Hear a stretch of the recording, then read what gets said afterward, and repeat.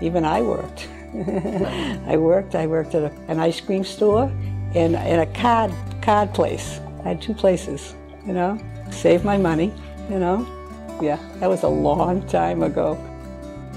He was the most wonderful person, and I never wanted, like, you know how other guys come, I never wanted another man. He was just the one I wanted, and he was wonderful. But what did the doctor say? The doctor said I kept him alive, you know. That was the words. He says, you took good care of him, you know. So, you know, I loved him, you know, and he was awesome. He was just awesome. Probably the best thing I have now is I'm still dancing. I'm still dancing, you know. When I'm with my family, and I'll say, oh, Sylvia, come on, let's dance, you know.